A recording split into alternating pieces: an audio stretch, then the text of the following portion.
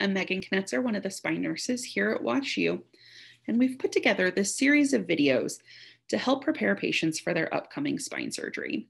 Today's video is going to focus on smoking and nicotine cessation and why it's important that we stop those things in the setting of a spinal surgery. The information that's provided here is not meant to replace discussing with your primary care doctor, so just be sure to talk to them if you're planning on making any major health changes. Guidelines for WashU OrthoSpine are that we do not routinely operate on patients who are using nicotine products.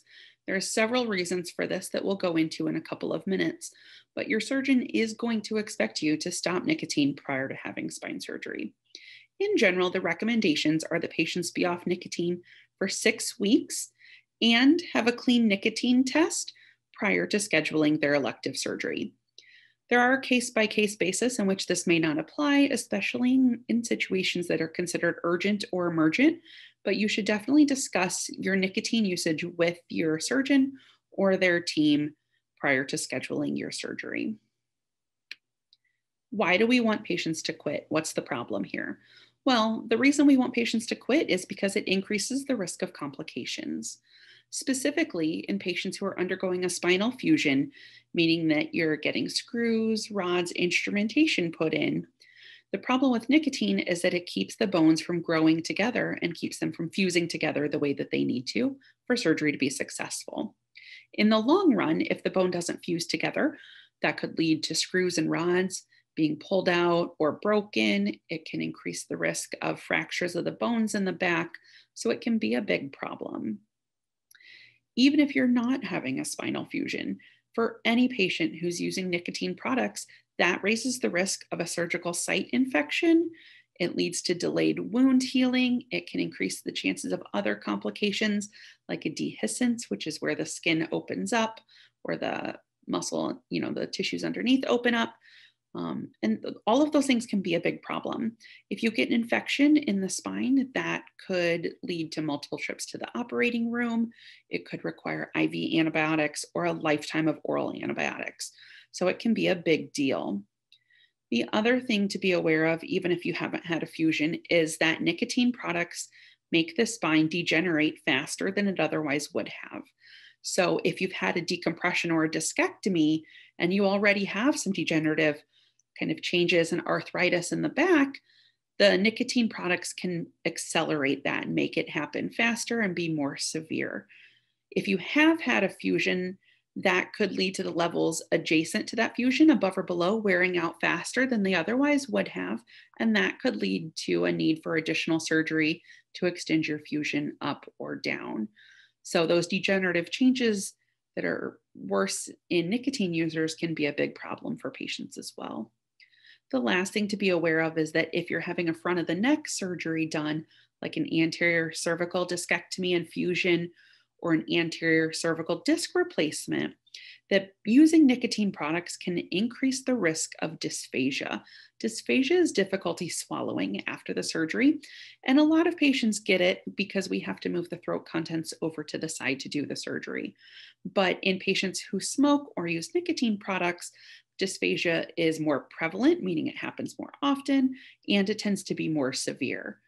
So that can be a big problem for patients as well. So now that we want you to quit, how do you go about doing that? Most patients are going to tell us that they want to quit cold turkey. They just stop the nicotine and just stop cold turkey. The problem with that, though, is that only 7 to 8% of attempts with cold turkey are successful. So 92 to 93% of patients are not going to be able to do that. Another option is nicotine replacement. So using gums, lozenges, nicotine patches, or e-cigarettes with decreasing levels of nicotine over time. And these tend to be more successful than quitting cold turkey, but they do take a little bit longer.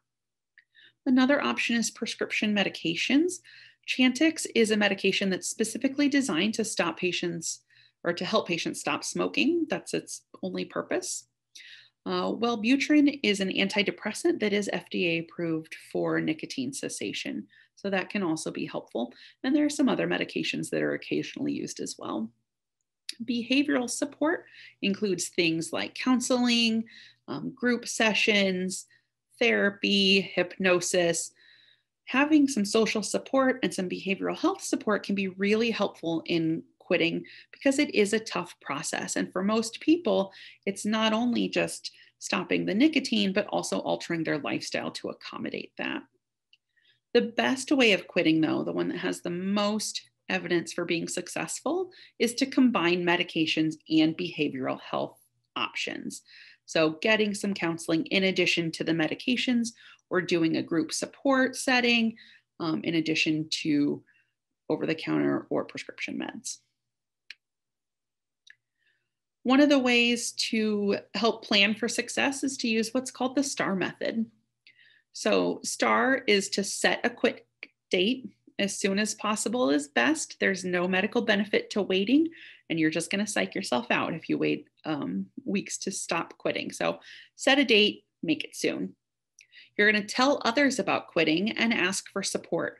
People really want to be supportive of you, and they want you not only to get the surgery, but also to be healthy in your life. And so, if you tell others about it, you're more likely to have good accountability, and they're going to offer their help and support to you. The A is for anticipate challenges, especially in the first few weeks. You're going to have cravings, you're going to have temptations, and times when you want to go back to smoking or using other nicotine products. That's really normal and everybody has it. So you need to plan ahead for those challenges, making sure that you have a distraction available to you or a plan for what you're going to do when that craving hits. Maybe it's a piece of gum. Maybe it's calling a friend or a crossword puzzle or whatever is interesting for you, but you need to have a plan and anticipate those challenges. R is for removing nicotine from the environment. So throw the nicotine products away. Don't even keep them in the house. Stop smoking in places that you'll be after the surgery. So if you get in your car, 2 weeks after quitting and it always smells like smoke, it's going to kind of take you back and make you want to start smoking again. So stop smoking in the house, stop smoking in the car, get used to being in those places without having the nicotine with you. And then think about ways, again, to replace that nicotine. If you can chew gum instead, or take a drink of water, or something else that's not nicotine that's going to be available to you within that environment. And then the last thing is to ask for help. Most patients are not able to quit without having some kind of support. So we have some resources available within our Department of Orthopedic Surgery. We have the Living Well Center, and they're a great resource for nicotine cessation. They offer online group counseling, they offer medications, they offer one-on-one support. So that's a really great resource for patients who are interested in quitting, especially for patients that have orthopedic issues. And you can find more information about that on our website at ortho.wistl.edu. You can and should always talk to your primary care doctor. They definitely want you to stop smoking, and they're going to have a list of resources that are available to you within your community to stop. So reach out to your primary care doctor, let them know that you're interested in quitting, and they'll help you along the way. The Missouri Tobacco Quit Line number is here for you, 1-800-QUIT-NOW. They offer telephone support, texting support.